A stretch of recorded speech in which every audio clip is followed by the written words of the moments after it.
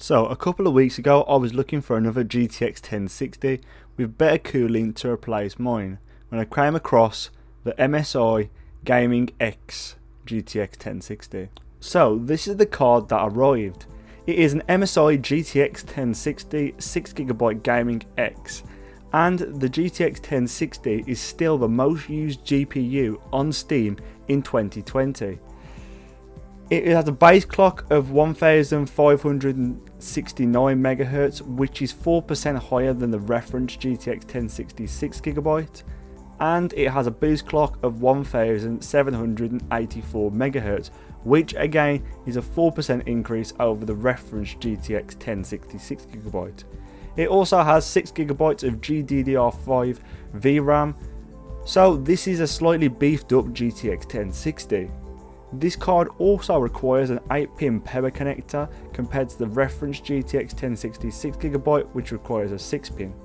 This card then should be great for cooling, which was the main reason that I bought it, as my EVGA single fan GTX 1060 was getting too hot under load.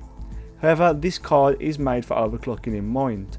I haven't overclocked mine yet, but if I need to in the future, I should be able to get a good overclock on this and gain some extra performance.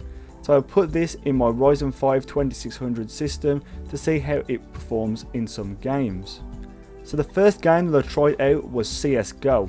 This is with the low settings and shadows set to high with the 1080p resolution.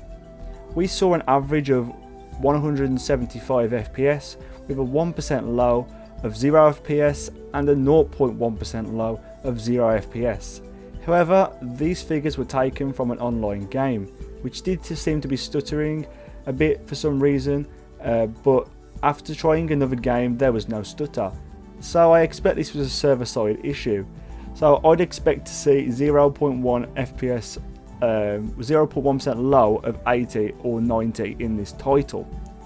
The next game that I tried out was GTA 5 with the graphical settings maxed out and the advanced graphics options turned off at the 1080p resolution as well. I saw us get an average of 120 FPS and a 1% low of 63 FPS and a 0.1% low of 40 FPS in the GTA 5 built-in benchmark, which really surprised me as I was not expecting to see such a good result with this card. Next I tried Halo the Master Chief Collection at the highest possible settings and the 1080p resolution. This netted us an average frame rate of 278 FPS, that's how much it was, like it shocked me.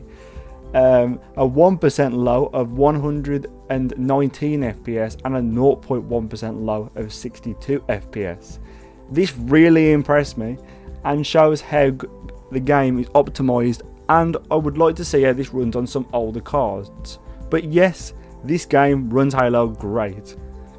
The next game that I tried out was Forza Horizon 4, and it was the benchmark test that's built into the game.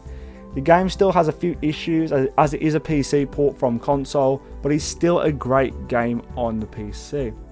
The average frame rate was 75 FPS with a minimum of 63 FPS and a maximum of 91 FPS, again in the in-game benchmark, with a mixture of high and ultra settings at the 1080p resolution again. Now, this game that I've added recently to the lineup, and this is Dirt Rally 2.0.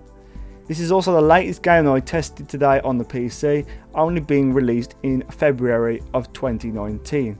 This ran flawlessly on average at 88 FPS with a 1% low of 72 FPS and a 0.1% low of 62 FPS with the high preset selected and the 1080p resolution. This just goes to show how optimised Codemasters have been with their PC games lately, and it shows with the consistent frame times. The final game that I tested out was Cities Skylines with the high preset and the 1080p resolution again. This gained us an average of 63 FPS, a 1% low of 42 FPS and a 0.1% low of 15 FPS. So this game performed the worst in terms of frame times compared to the other games that were tested today.